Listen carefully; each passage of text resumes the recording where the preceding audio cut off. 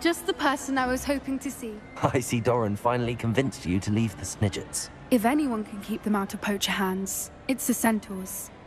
And I wanted to thank you. When the poachers ambushed us, it was nice not to face them alone.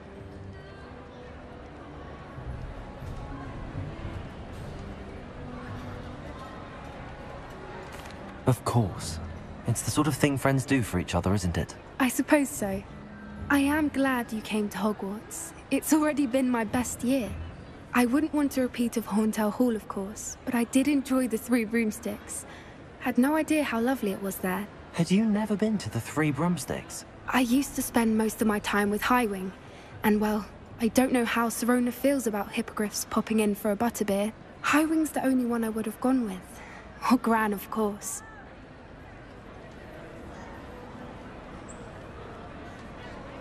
Nothing wrong with that.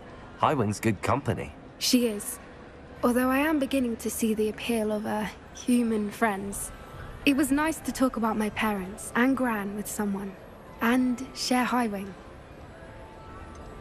I don't suppose you've heard anything from your parents, have you? I haven't, but I'm perfectly fine with that.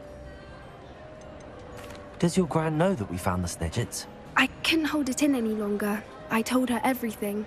She was livid that I'd been anywhere near the poachers, but she confessed that she was rather envious about the Snidgets. It has all been a pleasure, Poppy. Do try and stay out of trouble. Don't know that I can.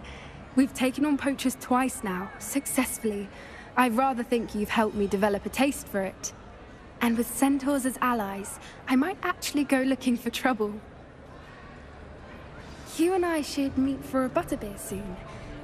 Perhaps Highwing can join us?